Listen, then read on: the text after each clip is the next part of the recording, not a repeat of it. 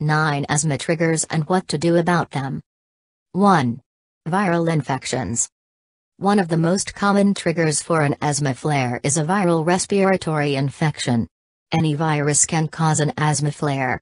The most frequent is rhinovirus, the virus that causes the common cold. Other viruses linked to asthma flares are respiratory syncytial virus, RSV, influenza, flu, and para-influenza infections. Children who have an asthma flare caused by one of these viruses also have a harder time managing symptoms with their usual treatment. This is called treatment failure, and is often linked to hospitalization, emergency room visits, or relapse. What to do? If your child has asthma and symptoms of a cold, watch for any signs of worsening cough, wheezing, or shortness of breath. If your child has to use his or her rescue inhaler, albuterol, more often, call your child's pediatrician. 2. Tobacco and other pollutants. Pollutants can irritate the lungs and increase airway inflammation. Tobacco smoke is especially damaging to the lungs and can trigger asthma flares. Children who are exposed to environmental tobacco smoke have more wheezing, more severe asthma, and longer-lasting symptoms. Other pollutants and lung irritants can cause asthma flares. These asthma triggers include ozone, smog, fragrances, cleaning products, and chemicals. What to do? Children with asthma should avoid being around tobacco smoke, including second-hand and third-hand exposure. Consider using unscented products and try to ensure good ventilation when using cleaning chemicals. 3. Indoor allergens. Asthma flares from indoor allergens are common in children with allergies. These allergens include dust mites, cockroaches, mice, and pet dander. They can trigger asthma flares year-round, and mostly are found in the home and in schools. What to do? To control asthma, parents should control their child's exposure to the allergens. Solutions include using allergy-proof covers on bedding and washing bedding weekly in hot water to get rid of dust mites. A dehumidifier can also minimize indoor mold and mildew growth. 4. Outdoor allergens. Seasonal exposure to outdoor allergens can also trigger asthma exacerbations. Pollens and molds are the most common outdoor allergens. Pollens include trees, grasses, and weeds. Pollen seasons vary based on where you live. Most tree pollens shed in the spring, grasses in the summer, and weeds in the fall. Mold exposure can vary depending on the humidity and rain. Alternaria, a common outdoor mold, can make asthma symptoms worse. What to do? Like indoor allergens, the goal is to decrease your child's exposure to prevent asthma flares. If you know pollen is a trigger, it may help your child to wash off the pollen after being outside.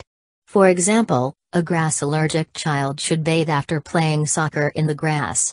Keeping windows closed during peak pollen seasons can also help reduce exposure. 5. Furry animals. Household pets are a common indoor allergen and trigger for asthma flares. Cat and dog allergies are the most common, but hamsters, gerbils, and rabbits can also cause symptoms. The allergens can be found in the pet's dander, skin, saliva, drool, and urine. What to do? If your child has a pet allergy, strict avoidance of the animal is recommended. The home should be thoroughly cleaned if a pet previously lived there. A high-efficiency particulate air (HEPA) filter also can help. 6. Cold air and changing weather. Cold and dry air can be irritating to the lungs, cause airway inflammation and trigger asthma flares.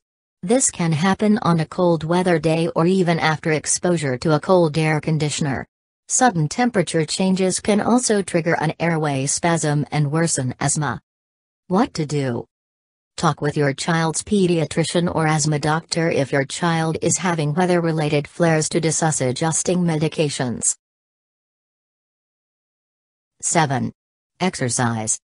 When they exercise, many people with asthma develop cough, wheezing, chest tightness and shortness of breath. Symptoms can start 5–20 minutes after exercising and be very intense. They may get better with rest or require rescue albuterol to bring relief. What to do? Some children with asthma need to take albuterol 20–30 minutes before activity to prevent an exercise-related flare. If your child frequently has asthma symptoms with exercise, talk with your pediatrician. 8. Insects. Children who have asthma and are allergic to insects are at increased risk for an asthma flare after a sting. The kinds of insects that cause symptoms typically are flying venomous insects, like honeybees, wasps, hornets, or yellow jackets, and fire ants. Asthma symptoms develop very quickly after a sting. What to do? Sometimes, children need additional allergy medications to treat the reaction, including epinephrine and/or antihistamines. Children with asthma symptoms after an insect sting should see an allergist for evaluation. 9. Stress. Stress and anxiety can sometimes increase airway inflammation and trigger asthma symptoms.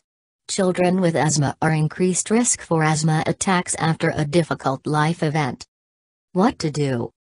Don't hesitate to talk with your pediatrician if you are concerned about how stress and anxiety is affecting your child's health and well-being, and ways to help build resilience. Thank you.